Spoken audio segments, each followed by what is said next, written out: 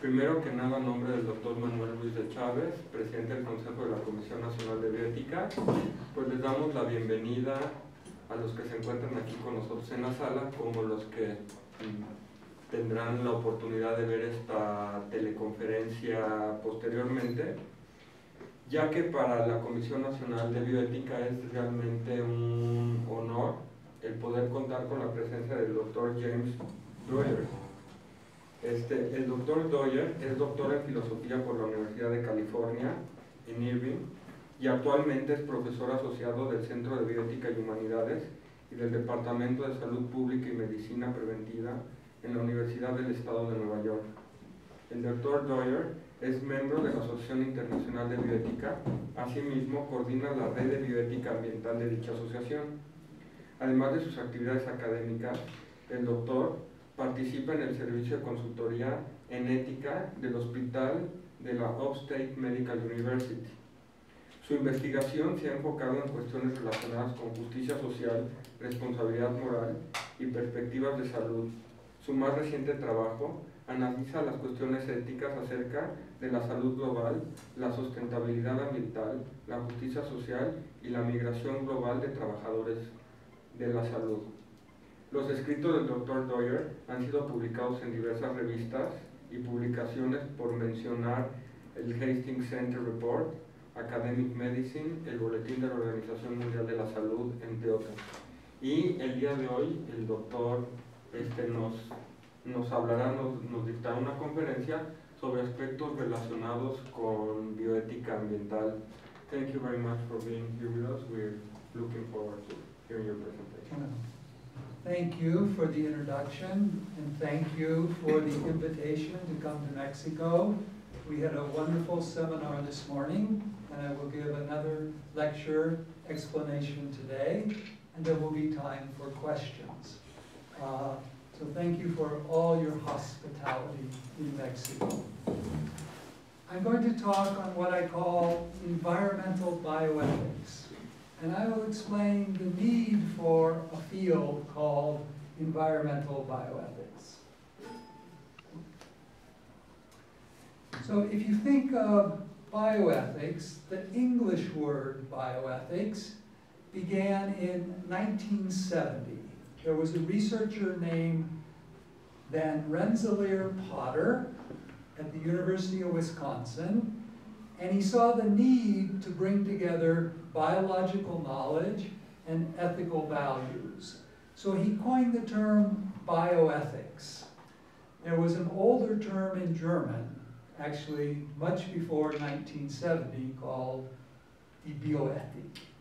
Okay? But the English word started in 1970. So Van Rensselaer Potter hoped there would be a field that took biology and its knowledge and combined it with ethical values and analysis. He thought this field should include population growth, the environment, interactions between human beings and the environment, and healthcare too. But at least in the United States, the field bioethics developed differently. Okay? Soon after 1970, there was a center in Washington, D.C. called the Kennedy Institute of Bioethics. And they took the word bioethics, but they focused mostly on medical ethics. And in the United States, most of the focus was on end-of-life decision-making in clinical settings, new technologies like reproductive technologies, new scientific developments like genetics and the human genome, and that's where people focus their ethical attention. What are the ethical issues around human genetics? What are the ethical issues around reproductive technologies? All of that's important, but what got left out were the environmental concerns that were supposed to be part of bioethics. Now, this is a story about the United States. In Europe, it's a little different. I think bioethics is broader. And in Mexico, I think the word bioética includes much more than medical medical ethics. So we can come back to that. So why is this a problem that in English or in America, bioethics is very narrow? Well, this is the problem. We have all kinds of environmental problems that are even becoming more serious. So we have climate change, where the temperature is getting hotter, there's more moisture in the atmosphere, and it's changing the very conditions in which people live. We have air pollution, which takes an enormous toll on health. You know that in Mexico City, the air is better than it used to be, but it's still problematic. But in China, it's disastrous. And it's not just uncomfortable, it causes a lot of cardiac disease. Okay? Scarcity of fresh water. I grew up in California, and there is always a struggle over fresh water. There is not enough. And places in Mexico, similar. There's a scarcity of fresh water. I think all over the world, about 1/3 of the people live someplace where there's a scarcity of fresh water. So that's a huge problem. Overfishing.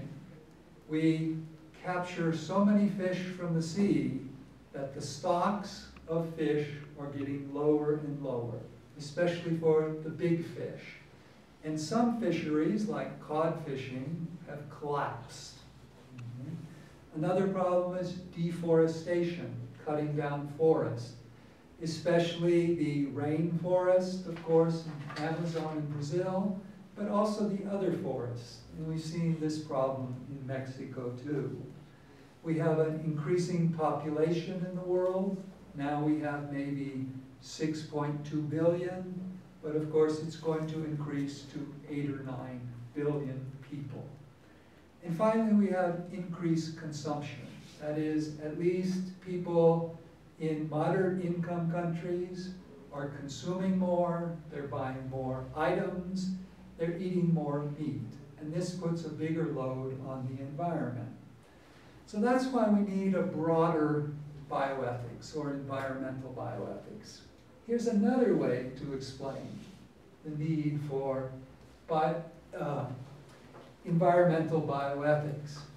There's something called an ecological footprint. You probably understand the idea. It's a measurement of the total environmental impact that a person or a society or a country has. It takes into account everything that I consume. So for example, I drink water, but this is made of glass. I use paper. I have a shirt made of cotton. I have a sweater made of wool. I flew to Mexico on a jet airplane that used it. And if you try to add up everything that I use and all the waste I produce, an important waste is carbon dioxide. So actually half of the ecological footprint in rich countries is probably carbon dioxide. So if you do that, we have a measurement called an ecological footprint. And the measurement is in Earths, and I'll explain that. So if you look at the United States of America, the ecological footprint is 4.0 Earths. What that means is if everyone lived like North Americans lived, we would need 4 Earths to support them, to produce all the material and to absorb all the waste. You see, Japan is much less, Mexico 1.9, almost 2 Earths. So if everyone lived like Mexicans live, and I know there's great differences between different Mexicans, but the average, we would need 2 Earths. Then there's Costa Rica and India. I now want to say something about health. If you look at the United States, the average life expectancy in the United States is 78 years. So that's what a child born now can expect to live. And that's okay, it's not as good as Japan. Japan is 80. So the average Japanese lives to be 80 years old. That's the longest of any country. But now if you look at the ecological footprints, let's look at Costa Rica. In Costa Rica, the life expectancy is the same as the United States, 78 years. But the ecological footprint is much less. So Costa Rica is a better model than the United States. It's a better model than Japan. Why? Because they're getting a good life expectancy from a smaller ecological footprint. So I want to suggest is I used to look at Sweden or Japan because these countries are the leaders in terms of population health. But their ecological footprints are much greater. So maybe we need to think in terms of new models. So I'm suggesting not India, but more like Costa Rica, where there's a low ecological footprint, but a good life expectancy. Okay, so those are two ways to try to explain. What I think is there's a need to connect narrow bioethics to public health ethics and environmental health ethics. Or we can put this another way. If you have a broad conception of bioethics, like in Mexico, Bioethics, then part of it will be medical ethics, but part of it will be environmental ethics, and part of it will be public health. So I want to give one example of where we could begin to work together to connect bioethics, public health ethics, environmental ethics.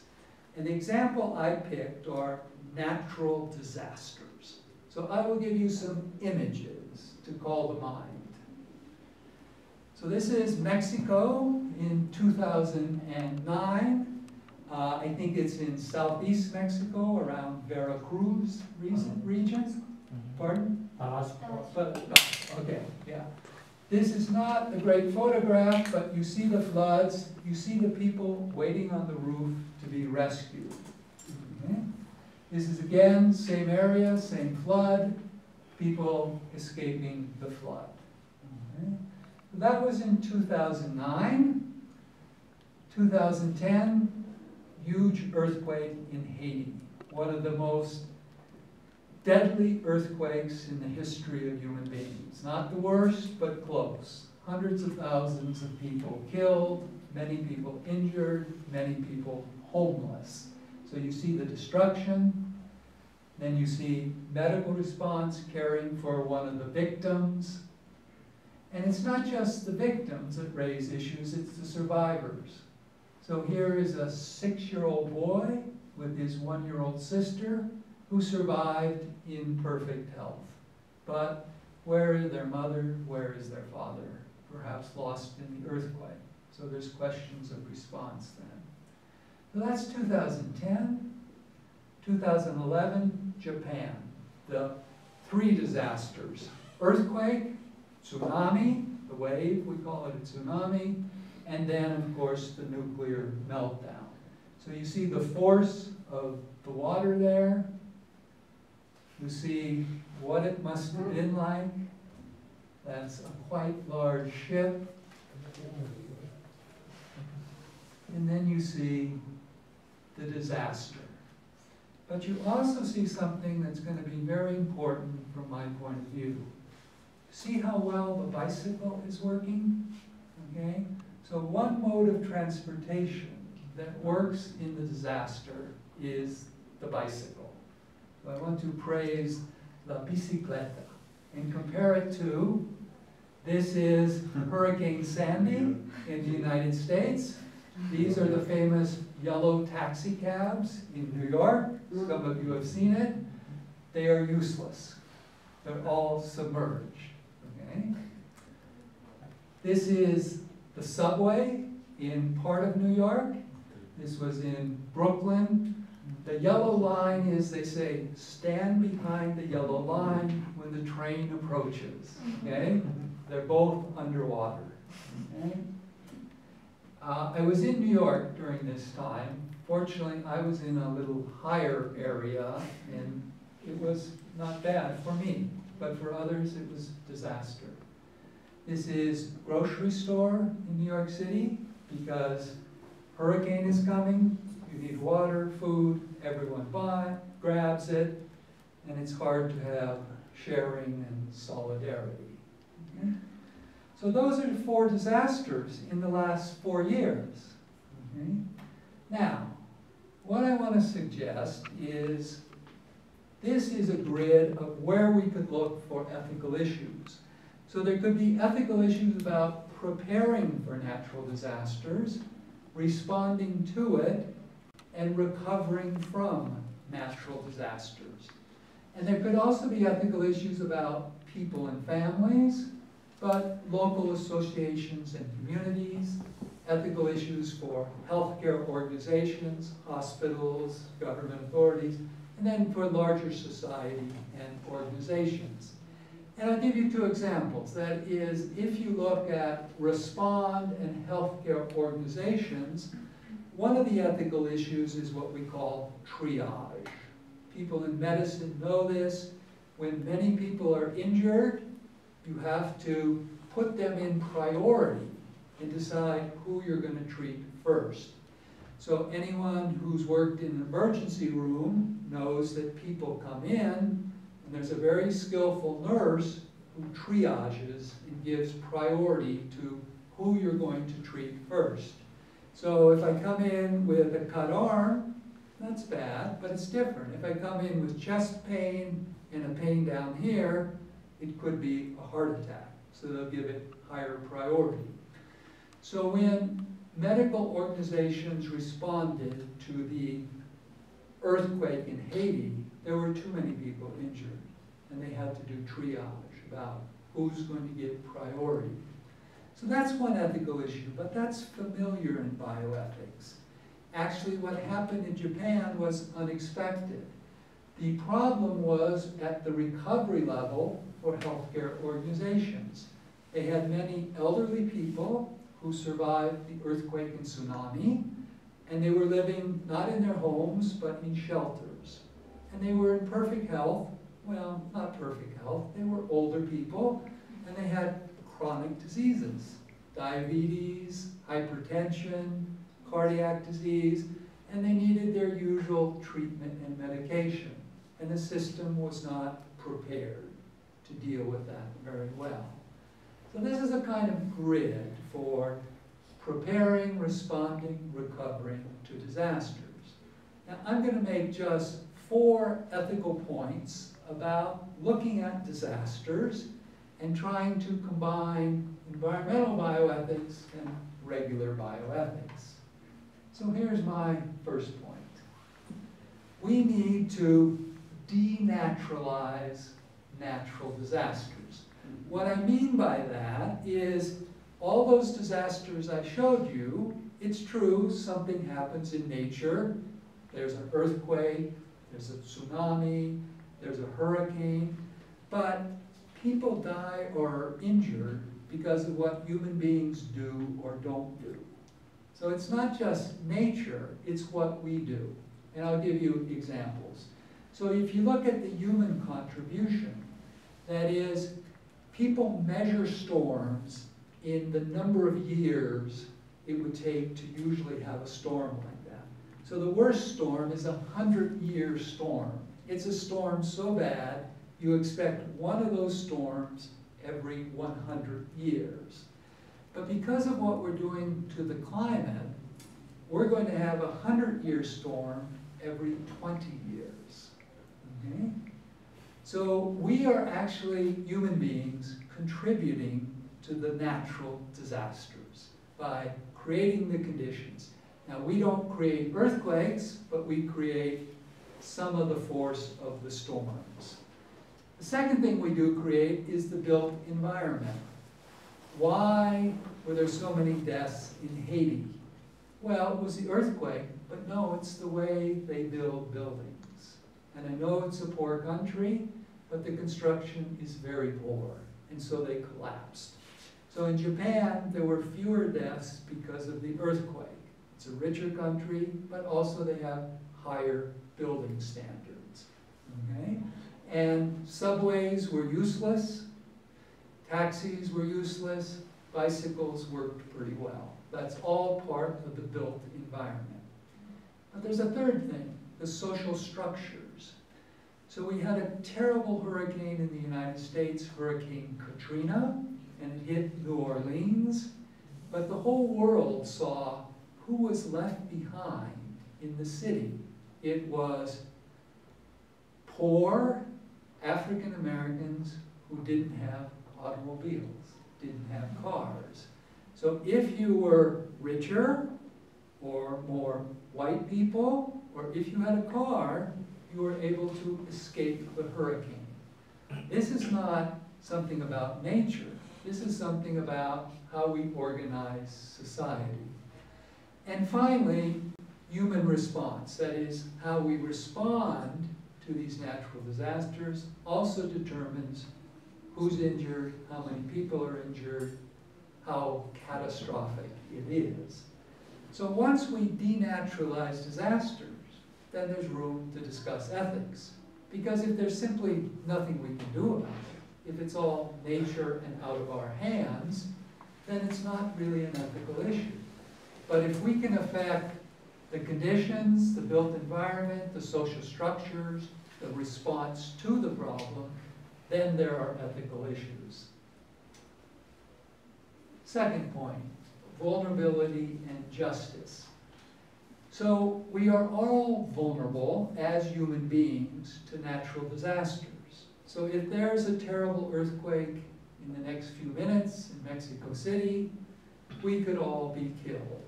Or if we're living near the coast and there's a hurricane, we could be flooded and killed. So as human beings, we are vulnerable, but we are not equally vulnerable. There's also structural vulnerability. And I mentioned that. In the United States, you are more vulnerable if you were poor, African American, or you didn't own a car. And so the vulnerability, it depends on all those things which we call social determinants of health. So you could be more vulnerable because you were poor, because of the kind of housing you lived in, because of you're an ethnic group or racial background. Women in some circumstances could be more vulnerable. Older people could be more vulnerable. Small children could be more vulnerable. So vulnerability depends on social structures. And that raises the issue of justice. That is, we could try to create societies where people are less vulnerable, or the vulnerability doesn't depend on all these factors. So what this calls for is both solidarity, which is a very important value, I think, especially in other countries. It gets neglected in the United States, but there's much discussion of it in other countries, and there's a need for it in all countries. That is, identifying with people. And it turns out that when disasters first happen, there's a great outpouring of solidarity. I really think there is a good response. So I'm sure when there were the floods in 2009, the Mexican government, the army, the people responded in a very generous way. But that goes away after time. So we also need justice. That is, we need to make sure that different groups are not structurally vulnerable to natural disasters. So my third point, the questions of ethics and then the questions of vulnerability and justice lead to the questions of responsibility. I think we have some responsibility for justice, for trying to create a more just society. We do this because we participate in society, and so we actually benefit from and participate in the social structures that make some groups more vulnerable than others. So I think we have a responsibility to address that. Second point, I worry that in the future there's going to be more and more environmental refugees. So you know in the past in Mexico how many refugees you got from Central America. There were wars in Guatemala, El Salvador, Nicaragua. And in all those wars, I'm sorry to say, the United States played a part that exacerbated the wars, okay? But now, I think from what I've read about environment and climate change, there will be more environmental refugees because of flooding and hurricanes, people whose places of living, villages have been destroyed, and they become refugees. And they will not have standing under international law, because international law recognizes a refugee as someone who's fleeing a well-founded fear of persecution based on race, background, or political beliefs, and so on. That's not environmental refugees. So I think we have a big ethical issue of how we're going to respond in the future and who's responsible for environmental refugees. Because if I'm right, all those countries that contributed a lot to global warming have contributed to the problem. But the hurricanes are going to strike Central America, and the refugees are going to come to the country next door, which is like Mexico. It's a little like the war in Syria. The refugees go to the neighboring country, Turkey, Afghanistan, and so on. Okay? The last thing is I think we need to prepare for environmental disasters by taking responsibility for civic and neighborly concern. What I mean is, it makes a big difference in a disaster if your neighbors and people in your community are looking out for each other. So there are many elderly people, some of them live alone, and if people know about them and care for them, they won't be victims in natural disasters. But if everyone lives isolated lives, then there could be more victims. So here's really my last point. The ethical task before us, if we take environmental bioethics seriously, it's to create healthy communities. But that's not all. We don't want just communities with a high average level of health. We want just communities. And we've looked more in bioethics at health inequalities, the big differences in health between different groups. But that's not enough. That's the first two steps in traditional bioethics, health and even justice. We need to create communities that are healthy, just, and sustainable.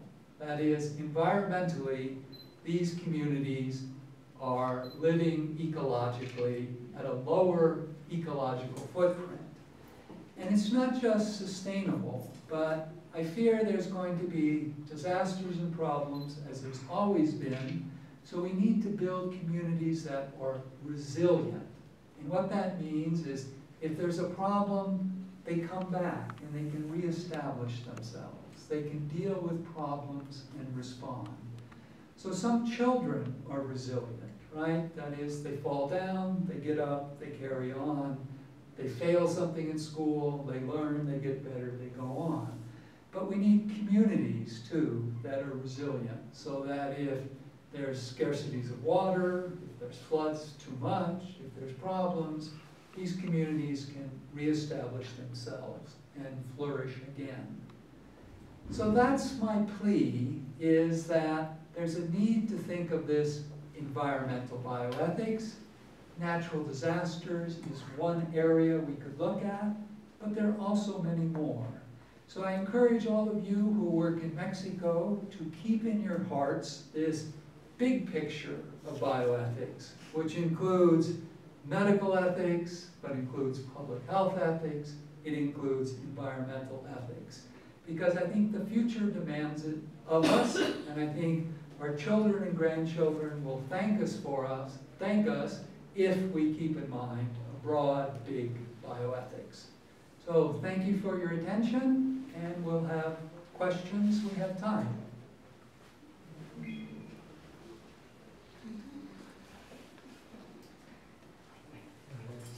But first,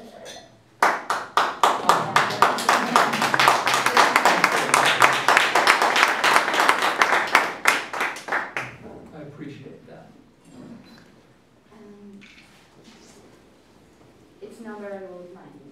That's okay. So, It's better than my Spanish. Okay. You say that here in Mexico, there is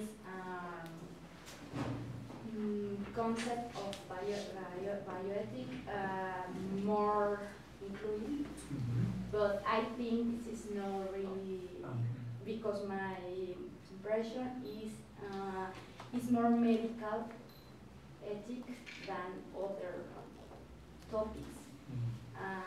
For example, here there is not one area for these topics. No?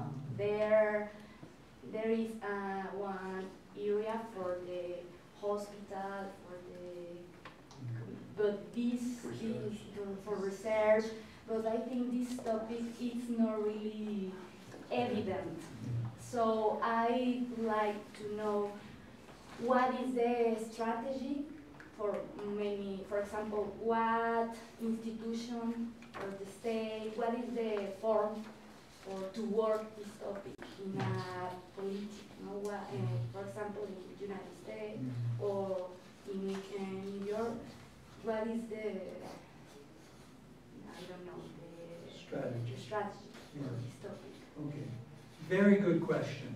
For the recording, can they hear her question, or do I need to repeat it? No, we can. We can hear it. Yeah. Okay, good. So my hope was that in Mexico, bioethics is this broad area. And that hope was they gave me an introduction to con bioética. Yeah. And in the statement, they have this very inclusive view of bioethics. But you're right, if you look at the actual research projects, or if you look cynically, where do they put the money? The money is in medical ethics, or research ethics too. And in the United States, a lot of the money went to genomic medicine, ethical issues about genomic medicine. That's important, okay? But we need ethical issues about these other topics too. So your question is, how do we do it? So one way we do it is through education, okay? So when I teach a bioethics course to young students, I start with ethical issues in the doctor-patient relationship. You know, about confidentiality, truth-telling. And then I get to ethical issues about, you know, end of life. And then ethical issues in the healthcare system. And then I get to ethical issues in public health, but I don't stop. Then I go ethical issues in global health, the whole world, migrants, and I don't stop. I go ethical issues about how we relate to nature and these sorts of issues, how you respond to disasters, and finally the attitude we should take to the natural world. And what I found is the students understand, they think, oh yeah, all that's bioethics. So we could change the education, okay?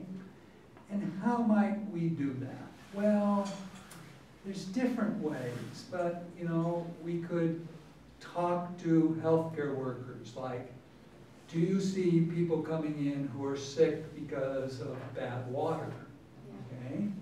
Or do you see people, we see this all the time, children having asthma attacks because of air pollution? They have asthma, but it's much worse depending on where they live in the city and what happens. So there's ways to bring in the ethical issues, even in medical ethics, that are really environmental. Okay? Another thing is I think we have to do more research, okay? So we're going to have in June of 2014, the World Congress here in Mexico. We have to, people who work in bioethics have to make sure that there's some topics like this on the program. And then finally, if you want to do research, I think you could do good research. Like, I don't know, I bet some of the first people who respond to natural disasters are, well, the first people are really neighbors and family. And then doctors respond, and then the army responds, right? So in Mexico, when there's a disaster, they call it the army. I would like to talk to the people in the army and say, well, you know, what ethical issues do you face? What is it? And that would be really good research for someone Someone here to do? So, sorry, it was a long answer. So what can we do? Change education, point out the problems, change research, put some of these things on the agenda, on the program. Thank you for the question. Doctor, una pregunta más. José Manuel le traducirá.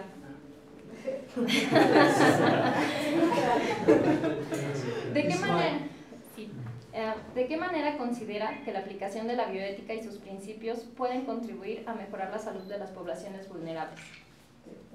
In which way do you think bioethics principles could help to improve lives of vulnerability people?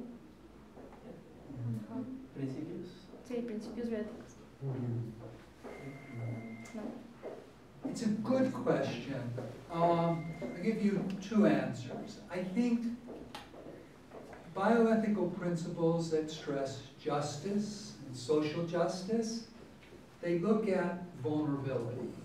So even in research ethics, we looked, there's certain subjects that are particularly vulnerable. Children, prisoners, pregnant women. Maybe we made them too vulnerable. We should say, you know, they're adults too. So I think we need to look at the same thing of vulnerability in terms of justice. What does that demand? And also solidarity, I think, could be an ethical principle, you know? So that's one answer. I think the other thing is to look at the problems. When I do bioethics, I don't start with the principles, I start more with the problems. And then ask, what kind of concepts or discourse do we need to deal with these problems? So what would be an example? So a public health problem is there's flooding, and then there's disease after the flooding. And what kind of ethical discourse or concepts do we need to address the ethical issues of who's most vulnerable, how do they respond, how could we empower them? So it's a good question, and that's the best answer I can give you. Thank you very much. I have a question, maybe a technical one. I see you are speaking about to create communities. I have that about what notion of community are you managing? Because I think it is not near to communalism. What kind of society or group we are talking about? Well, it's a very good question. So the question is about what do I mean by community here? And what kind of community do I have in mind? Do I want to go back to a traditional community or not? And we talked a little about this before. So what I'll say this is, I start with the problem, okay? The problem is we have natural disasters, and they're not natural. We cause them, and some groups are more vulnerable. So I think, what kind of society do we need to create in order to be less vulnerable to natural disasters and to be just? And I think we need a community where people know their neighbors and care for their neighbors more than in the United States. So I'll give you an example. So I lived in New York City, one of those very tall apartment buildings, and you see your neighbors in the elevator going up, okay? But you're not always close to your neighbors. The one exception was, I had a neighbor who was very elderly, 85 years old, and she lived alone. And she did okay, but she needed some help, like to go to the doctor and so on. So I don't think the government can do all. I think we need neighbors and associations to actually help. Now, none of that requires a community where we have the same beliefs. We don't have to have the same religion. We don't have to have exactly the same political view. We don't certainly have to have the same view on what's the role of women and so on. So it can be a modern pluralistic society, but somehow, if we're going to respond to these disasters, we need to know and care more about the other. That's the best I can say. Do you want to say more? No? How to achieve that?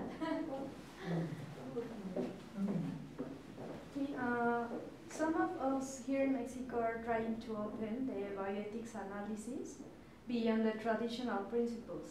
So which other principles do you consider are important to build a more inclusive view of bioethics? Okay. Yeah. So I admire your attempt. I think you should not just adopt the 4 principles. Okay? So what should you do? That is, if you're talking about principles, you can add others. You can say, well, it's not just justice, it's solidarity. And it's not just solidarity, it's being good neighbors and so on. But I think you shouldn't limit yourself to principles. It's not, we need more principles. I think maybe you need different kinds of approaches. So here's 2 suggestions. One is, put the principles aside for a while and look at the problems, okay? So we heard about the problem of migration, the problem of natural disasters, and then think, well, what do we need to change in institutions or in ourselves to respond to the problems, okay? So I think that would really open things up. Or here's a 3rd way. So one way was principles, the other's the problems. Look at the habits, qualities, or virtues we have or don't have. So say the problem is migration. Well, what kind of habits or virtues or ways of thinking do we need to develop in order to respond to the problem of migration or natural disasters?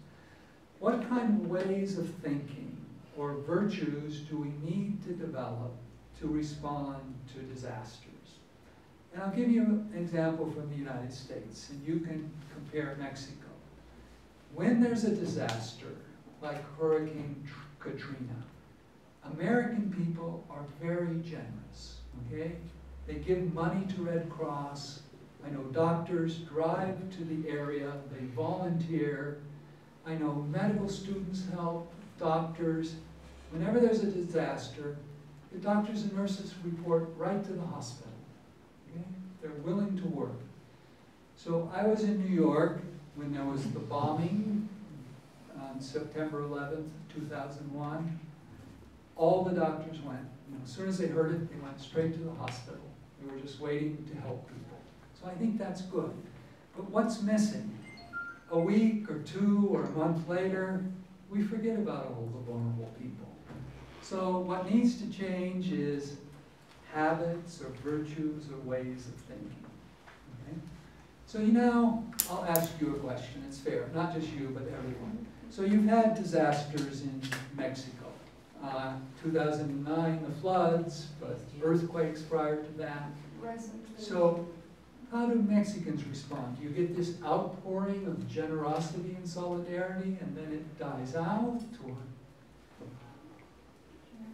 Our people is very generous and give more than they can do. Yeah. That's one of the atmosphere that we feeling when we have the crash in 1985. And in this epoch, and recently in the west coast near Oaxaca and Guerrero, in the south of our country, was one of the biggest rain season. And yes, recently, well, Dr. Torres, 2 months ago. And he was inside like in an Iceland, and he can talk only one time to say, I can go to work because I'm in the middle of a problem. But his community, all the people around him, make a nice reaction, nice human reaction. That's where we feel him all the time because we have many troubles. And suddenly we listen in different parts of our country the same kind of reaction. So that's the good part. So I think disasters really do bring out these good qualities, and doctors are very dedicated. So that's part of the answer, different approaches. But now let me ask you an awkward question as your friend. So what's missing in Mexico when there's a disaster? What's the shortcomings of people or institutions? That is, you know, like I said in the United States, it's we allow this structural injustice. I know it's a big question. But, I think it's kind of a governmental problem as well as a society problem. I think we can see that there is a lot of lack of planning when building houses or build nice hotels in places where was like a rivers before. So we got that kind of problems as well. People who has a low income is the people who suffer more than the others. Yes, in Acapulco there is a nice place to be as a tourist. There were a lot of airplanes taking people from Mexico City, to Acapulco to Mexico City. But the people that live there, they're still in quite critical conditions. So it's quite So that's a very insightful answer. So two things. There's a lack of good planning. If someone has the money and they want to build a nice hotel, even though this is environmentally very important, they just do it, okay? And second thing is that the people who are most vulnerable are always, in every society, the poor people. So they are prone to earthquakes, flooding, disasters, and their houses are often very poorly built. So this gives you a different way to approach bioethics, is to start with the problems and say, well, what are the good qualities and what's lacking institutionally or in people's hearts? Well, thank you. We've actually turned this into a real seminar instead of a lecture. I'm asking you questions. Maybe I'll ask you more questions. Yeah, please. First, thank you for the time. It's my pleasure and an honor to see you. But it's a small question. It's so near to another question of my partners. It's just, in your opinion, which is the road to make a social bioethic? Without things. It's a good question. I'm not sure I have a good answer.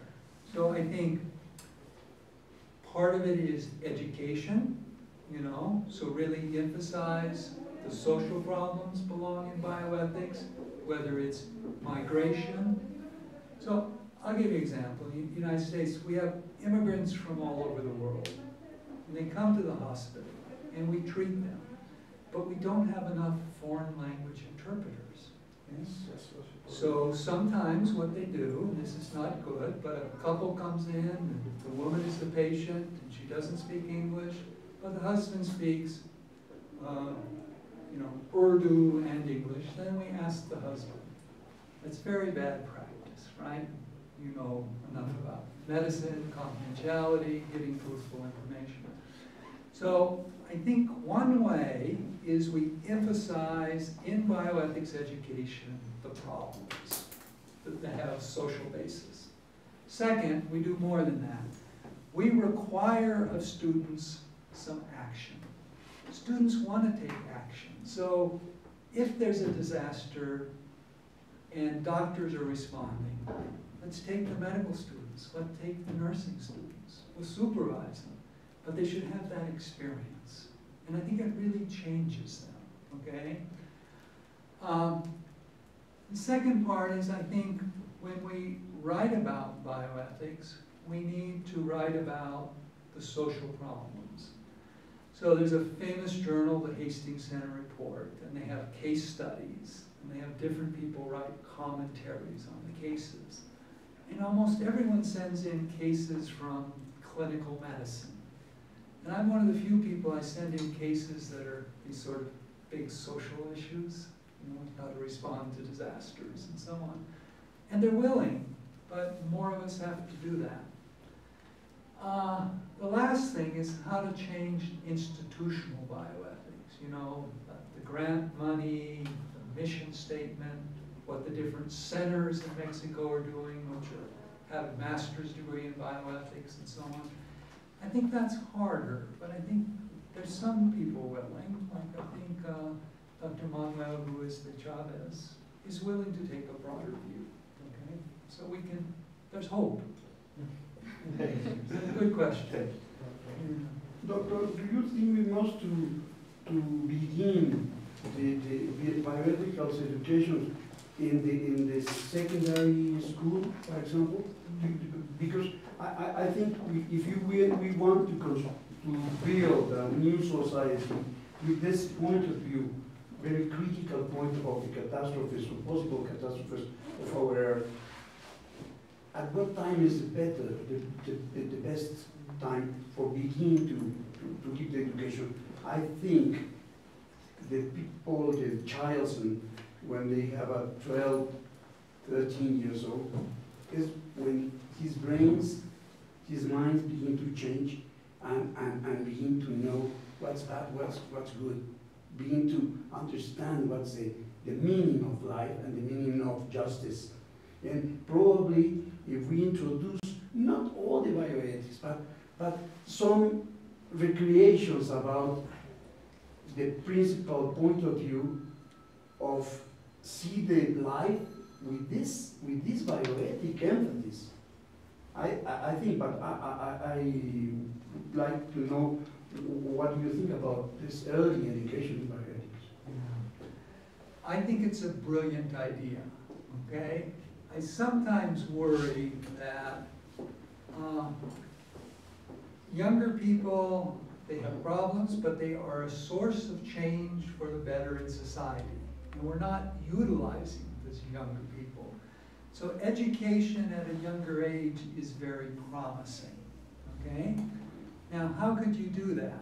One way we did that, and you could do similar or better things here in Mexico, is during the summer, we had a program for science teachers in high school, junior high school, secondary.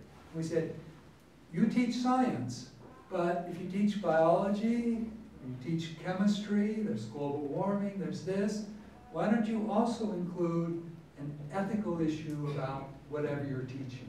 So if you're teaching genetics, there's ethical issues about genetics. If you're social science and you're teaching migration, there's ethical issues about migration. The teachers are willing to do it, and the students are very interested, but teachers feel a little inadequate. So if we could run workshops or training for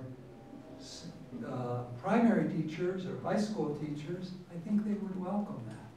So that's one idea, yeah. Also, I mean, some students have changed their school, you know, so that some schools have become more environmentally friendly. So instead of plastic bottle of water, they have this, you know, it's environmentally better and so on. So I think there is opportunity. I think when we teach younger students, though, it shouldn't just be a debate and polarizing. I mean, if we can combine it with some activity, it's going to be very meaningful. So even for our nursing and medical students, when they get to work with refugees, they get to work with patients who don't speak English, when they get to respond to a disaster, it really has a deep educational effect. It's not just an idea up here. So you have a good idea, and maybe you could do more. Like, I learned this about to work with this people, yeah, these friends. yeah. And sometimes it can start simple. That is, if you know a school teacher, you'd say, well, could I come, and give one class on natural disasters? My advice. Yes. Well, I can say more early, more better. Okay. Dr. Dwyer, we appreciate too much your time and the talk about the qualities of the bioethics. And the wonderful is the same concept we carry on in the National Bioethics Committee of Mexico. Oh.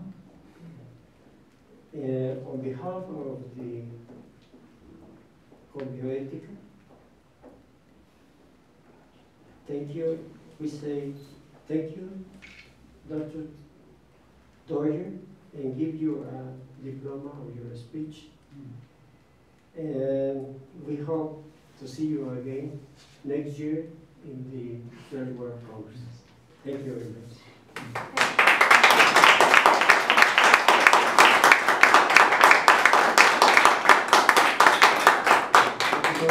I just say, thank you. I am coming back, and I remember one expression in Spanish, nos vemos. We will see each other in Mexico in, yeah.